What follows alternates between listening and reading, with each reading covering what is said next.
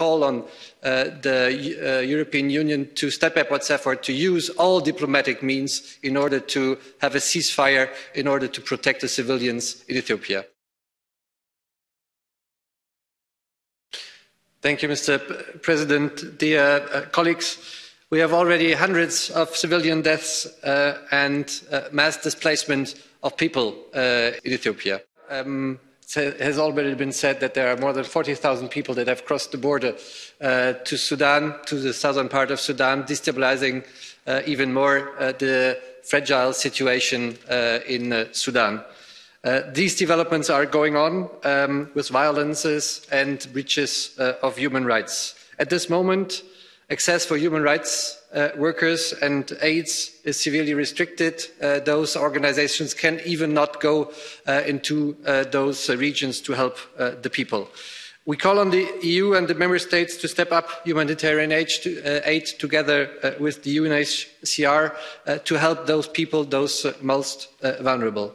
At the same time, we have a communication and electricity blackout, which has already been said by Ms. Kanko, in the Tigray region, which is very worrying, and we call on the federal government to restore this situation, to have access to communication and electricity for the civil population in this region. We support the efforts to the mediation proposed by the African Union and call on the European Union to step up its effort to use all diplomatic means in order to have a ceasefire, in order to protect the civilians in Ethiopia. Thank you.